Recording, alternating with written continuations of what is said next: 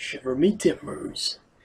Alright, so my oldest version of the Treasure Island film that I've seen, so the oldest adaptation of this novel turned into a film, I guess is what I'm trying to say, that I've seen, was the 1972 Treasure Island film. So this is an adventure film, and it's based on the Treasure Island book by Robert Louis Stevenson. And this film stars Orson Welles as Long John Silver, and also Walter Slezak as Squire Trelawney, and Rick Battaglia as Captain Smollett.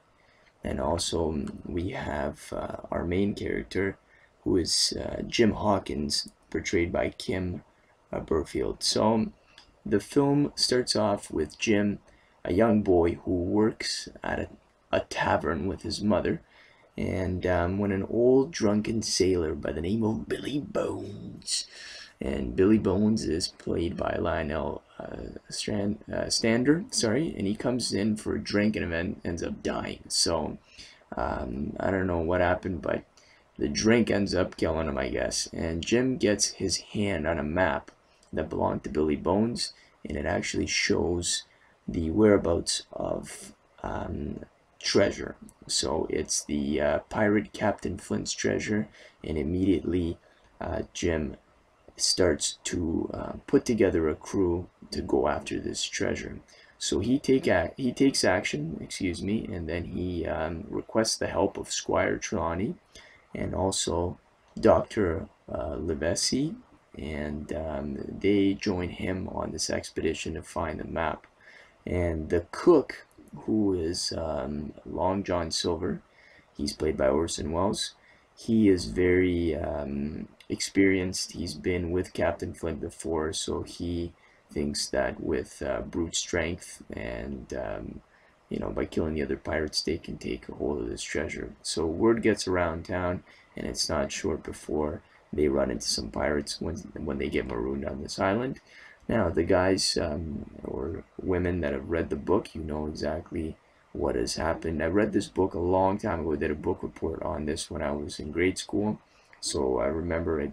And this film seemed to be pretty close with what the book portrayed. So the overall movie was it was done fairly well. I like the locations that they filmed, and also a lot of the actors did terrific jobs portraying the characters. The only actor that I didn't like was Jim.